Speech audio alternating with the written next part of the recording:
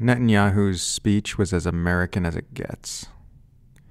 Benjamin Netanyahu's speech before Congress was everything you'd expect, packed full of lies and propaganda spin, but simultaneously very illuminating and revealing. The Israeli Prime Minister received no fewer than 58 standing ovations while speaking before both houses of Congress and spewing the most despicable lies you could possibly imagine in his conspicuously American accent. Depending on how politically aware you are, this spectacle could be perceived as either deeply un-American or as American as it gets. Netanyahu repeated evidence-free atrocity propaganda about what happened on October 7th, asserting on no basis whatsoever that Hamas burned babies alive and killed 2 babies in an attic. He falsely claimed that Hamas butchered 1,200 people, pretending it's not a well-established fact that many of the 1,139 Israeli deaths that day came from both indiscriminate IDF fire and deliberately targeting in implementation of the Hannibal Directive.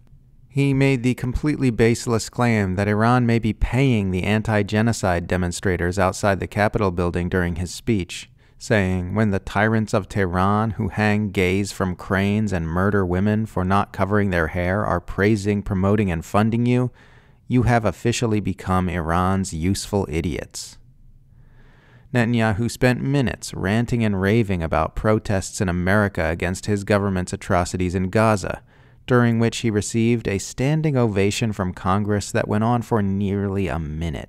He accused the International Criminal Court of anti-Semitism and blood libel for saying that Israel deliberately targets civilians, as though this hasn't been conclusively established by mountains of evidence like the IDF's Lavender AI system and statements from doctors describing what can only be deliberate sniper executions of children in Gaza. He repeated Israel's evidence-free claim that the only reason people are starving in Gaza is because Hamas is stealing all the aid Israel allows in for itself. Netanyahu went out of his way to frame Israel's plight as civilized people against uncivilized barbarians, which only works if you harbor a supremely racist worldview. He kept repeating the word civilization, contrasting this with the barbarism of Hamas and its supporters, calling Israel's U.S.-backed military violence a clash between barbarism and civilization, and saying Israel fights on the front line of civilization.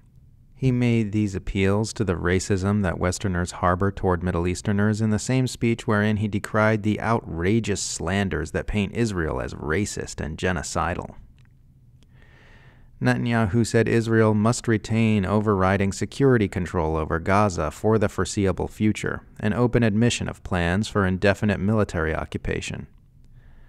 This deluge of lies and racist invective received dozens and dozens of standing ovations.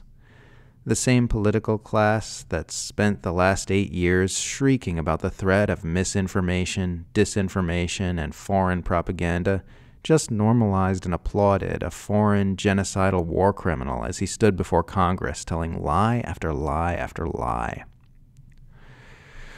You couldn't ask for a better example of everything Washington stands for than this.